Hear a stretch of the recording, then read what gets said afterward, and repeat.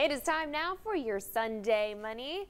Please beg your 8-year-old or 18-year-old or maybe your 28-year-old son. They're asking for money, and if you can't say no, you actually might be financially enabling your children.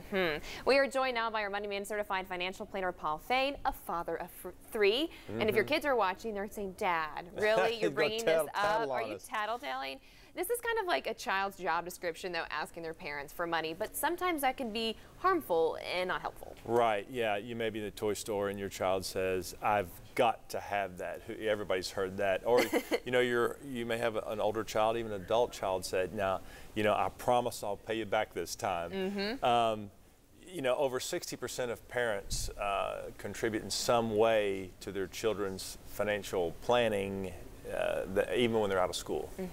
When is there that line where it's harmful behavior to continue to keep saying yes? Well, I think, if you see your child having a sense of entitlement where, they feel like they're owed something without doing anything to earn it, that's a problem. And, you can actually disable your child just by not teaching them important skills of financial independence. As a parent, why is it that parents want to enable? Well, they're trying to be helpful. As a financial planner, the number one concern I have is, are you sacrificing at the expense of your own financial plan?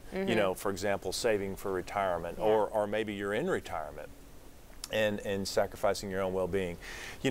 Unfortunately, it often gets to a place where the parent can't say no, but they resent it. And so an anger builds and it invades the relationship, Leslie, of the parent and the child. And they probably both feel it at a point, but don't stop the pattern. What can you do to change it? Maybe if your kids aren't quite that 28-year-old adult yet, start it, now. Well, it's okay to say, I need someone to hold me accountable. That, quite honestly, could be a counselor that just gives you the verbiage, the words, the techniques. Or, it could be a financial planner, somebody that's skilled in financial life planning that, again, helps you kind of word how to say no. But more importantly, perhaps how to teach your child at any age how to be financially independent and financially literate. Yeah, start that off on a good note and something that they'll pass on to their future children as well. Absolutely. Paul, on to our fast market fact.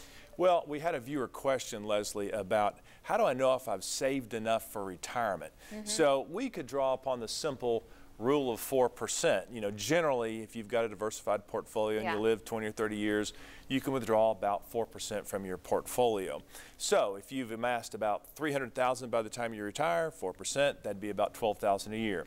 If you've been fortunate to amass maybe $800,000 in your total retirement and savings and brokerage accounts, 4% would be about $32,000. We're just trying to give people context. If you've been a uber saver and a savvy investor and you've got, over $1.5 million, that generate about $5,000 a month. So that kind of helps people frame, well, I'm right on track. That's about what I would need to supplement Social Security or a pension or a rental income from real estate. Or a person might say, ooh, gut check. I need to keep working a little longer. Yeah, I really like that. Interesting. And you said that was a viewer question. Where can we continue to send you questions if we have them, our viewers? Love them. Paul at assetplanningcorp.com, and we'll work them in. Excellent, Paul. We always appreciate it.